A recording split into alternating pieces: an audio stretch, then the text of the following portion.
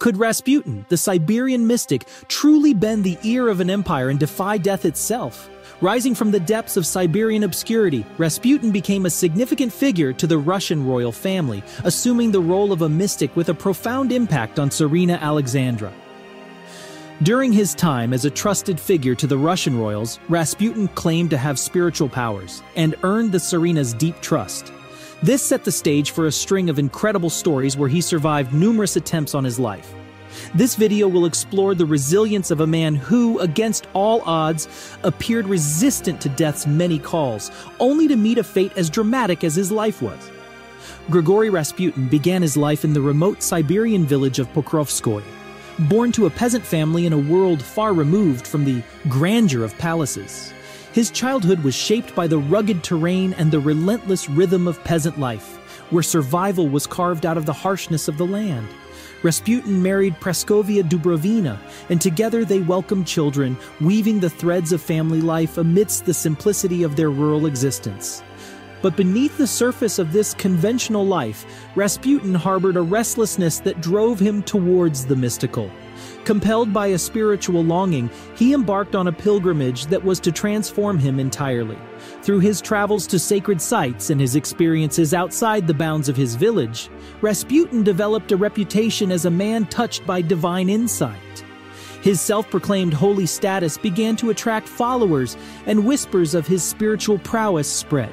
These formative years were a crucible from which the future Rasputin, the confidant of czars and the focus of scandal, would emerge. His spiritual awakening was not just a personal revelation, but a prologue to the influential and contentious role he would play in Russian history.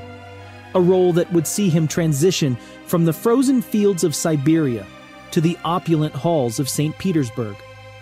Rasputin's transition from a Siberian mystic to a prominent figure in St. Petersburg was as gradual as it was striking.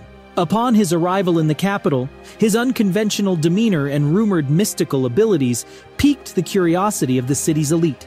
His reputation as a healer and prophet preceded him, drawing the attention of those seeking spiritual enlightenment and unorthodox solutions to their ailments. The more he mingled with the aristocracy, the more his influence grew, as did the tales of his supposed miraculous interventions. It was Rasputin's unique blend of charisma and mystery that eventually caught the eyes of Tsar Nicholas II and Tsarina Alexandra. Desperate for hope amidst the ill health of their son, Alexei, and the political turmoil shaking Russia, they found solace in Rasputin's assurances and his promise of divine intervention. His ability to ease the young heir's suffering from haemophilia, an ailment kept secret from the public eye, cemented his position within the royal inner circle. Rasputin's sway over the royal family became a source of fascination and fear. His counsel was sought not only for matters of health, but also for state affairs, with Tsarina Alexandra placing particular trust in his guidance. This trust granted him a level of power that few could have imagined for a peasant from Siberia, and it brought him both reverence and revilement from those circling the throne. As his influence deepened, so did the resentment in political circles. Many nobles and politicians viewed Rasputin as a dangerous interloper, a sentiment that would sow the seeds of conspiracy and set the stage for the twilight of both Rasputin and the Romanov dynasty. Even as resistance against him mounted, Rasputin's influence on the royal family stayed strong, highlighting an important period in Russian history. Rasputin's ascent to a position of influence was shadowed by scandal and rumor, fueled by his unconventional behavior and the mysterious aura that seemed to envelop him. His lifestyle, which often flouted social norms and the expectations of Russian Orthodox piety, ignited a flurry of gossip in the salons of St. Petersburg. Tales of his alleged indulgences, from excessive drinking to intimate liaisons, circulated with an intensity that only heightened his notoriety. Critics pointed to these reported transgressions as evidence of impropriety, while supporters argued they were misinterpretations of a man misunderstood and maligned by a society rigid in its expectations. Amidst the scandalous talk, Rasputin's reputation as a mystic continued to flourish. Stories of his healing powers and prophetic visions became the stuff of legend. It was said that with a word or a touch, he could ease the suffering of the sick and bring solace to the troubled. The most compelling of these tales involved the Tsarvich Alexei, and Rasputin's reputed ability to alleviate the boy's debilitating episodes of bleeding, a feat that seemed to defy medical explanation. Such accounts added layers to the mythology of Rasputin, a man enveloped in an almost supernatural mystique. Skeptics dismissed these stories as mere superstitions, while believers upheld them as evidence of divine favor. This duality only served to amplify Rasputin's enigmatic presence, making him a figure of endless speculation and debate. During World War I, Rasputin's influence on Russian politics was evident. He advised the Tsarina on key appointments, leading to the selection of his preferred candidates for important government positions. His intervention in the military's leadership appointments, following Tsar Nicholas II's decision to oversee the army, was a critical and controversial move. Rasputin's sway with the Tsarina allowed him to wield significant power, especially when the Tsar was away at the war front. His input was not taken lightly, as seen when his confidant Boris Sturmer was appointed prime minister. Sturmer's tenure, however, was plagued with issues, reinforcing the belief that Rasputin's influence was harming the nation.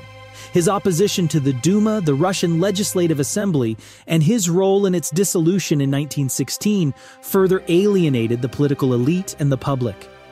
The growing frustration with the ongoing war, mounting casualties, and food shortages were exacerbated by Rasputin's perceived meddling in state affairs. This turmoil among the nobles and the wider population led to Rasputin's assassination and signaled the imminent political turmoil that would engulf Russia. Throughout Rasputin's years of influence, his polarizing presence led to multiple attempts on his life, each contributing to the legend of his seeming invulnerability. In 1914, a peasant woman named Kionia Guseva attempted to assassinate Rasputin in his home village of Pokrovskoye, stabbing him and leaving him for dead. The wound was severe, but Rasputin's recovery was swift, bolstering the perception of his extraordinary fortitude. Rasputin's ability to survive such a vicious attack only reinforced the fears and suspicions of those in power, convincing them that more drastic measures were needed. The plotting of his death became more frequent, with various groups considering ways to end his sway over the royal family. Tales of poisoned cakes and assassination plots circulated within the aristocracy, though concrete evidence of these plots remains elusive. In late 1916, a cabal led by Prince Felix Yusupov and Grand Duke Dmitry Pavlovich conspired against Rasputin, deeming his influence harmful to the monarchy. Rasputin was invited to Yusupov Palace and given cyanide-laced refreshments, which failed to affect him. A frustrated Yusupov then shot him.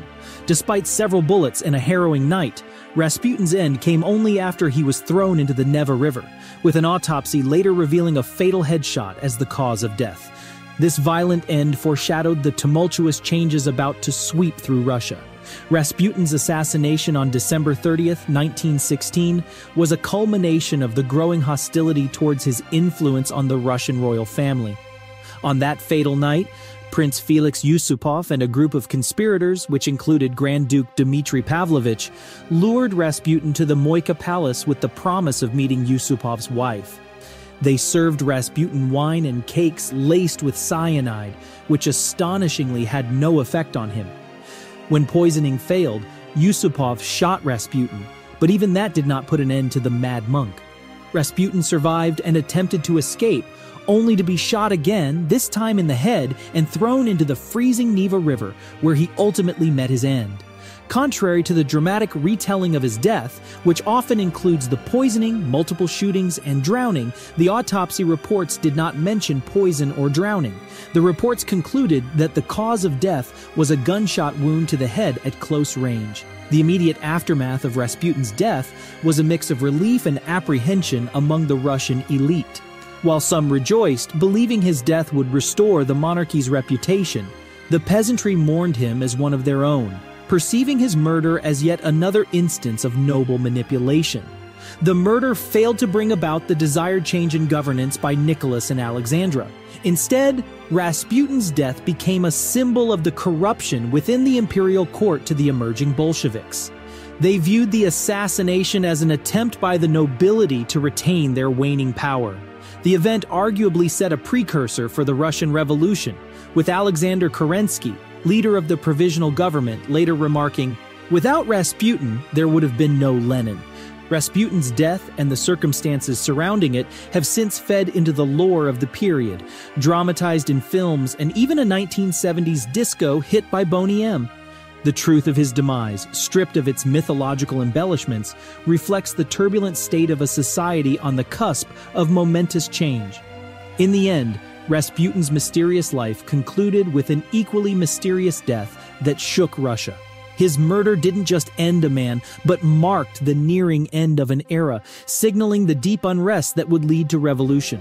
Rasputin's story, filled with rumors and legends, remains a captivating chapter in history, reflecting the complex and turbulent times leading up to the fall of the Russian Empire.